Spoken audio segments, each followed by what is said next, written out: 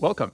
Today, I want to talk about 3 things that I wish I knew when I first started as a Salesforce consultant. My name's Brian Hayes. I'm a Salesforce and Pardot consultant with Rotive. So the first is about certifications.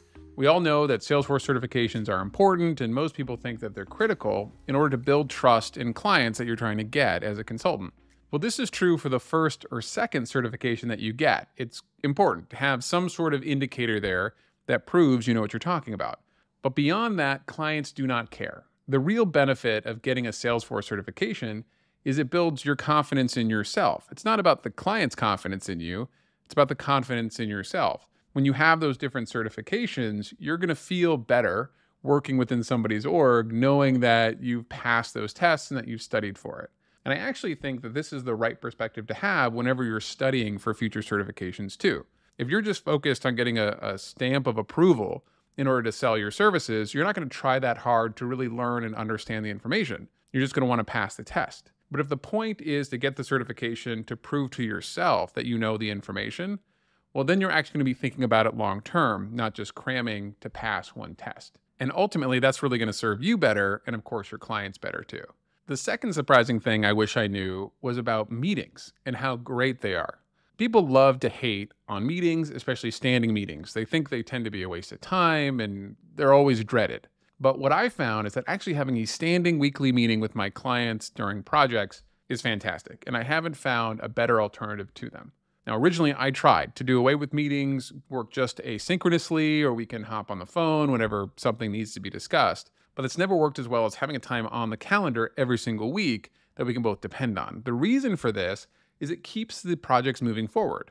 We personally will have a deadline every single week. So we have to keep shipping, we have to keep showing progress, which is excellent for those big projects. It does the same thing for our clients. It's just always a team effort. So clients will have deliverables, they'll have things that they need to provide us, and they need to do it within that week. Otherwise, we're going to keep bringing it up to them in person over and over again. If we don't have that meeting, it's pretty easy to forget about it, or you start just following up and touching base and all of that, which doesn't really work out too well. Another reason meetings are so great is that they cut down on ad hoc communication. So if you don't have something on the calendar, you can expect to get a lot of emails as questions pop up. Maybe the responses need to be pretty lengthy if they're explanations. But if we always have a meeting just a couple days away, clients will hold on to their questions until we meet in person, and we'll just go through them in person.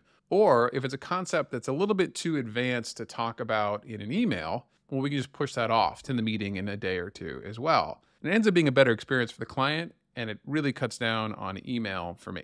The third surprising thing I wish I knew was to be specific with delivery expectations. So we all know that trying to predict when a particular feature or something is going to be finished is notoriously difficult.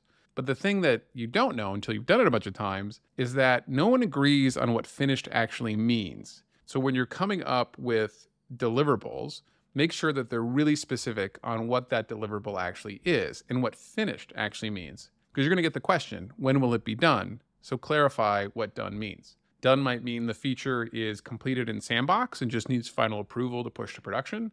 It might mean it's in production. It might mean that it's in production and the entire team has been trained, or it might mean it's in production, the entire team has been trained, and we've gone through a series of reviews so we know what to build for the next version. So it's not enough just to give an answer of when something's going to be done. Make sure it's defined what done actually means and you're on the same page with the client. I'm happy I've learned these lessons along the way, and hopefully they'll save you some time. So remember, certifications after the first couple are for you and for your own confidence. Weekly meetings are fantastic. Start using them and embracing them. And the third one is get specific about what done actually means if you're talking about deliverables. Hope this video was helpful. I'll see you in the next one.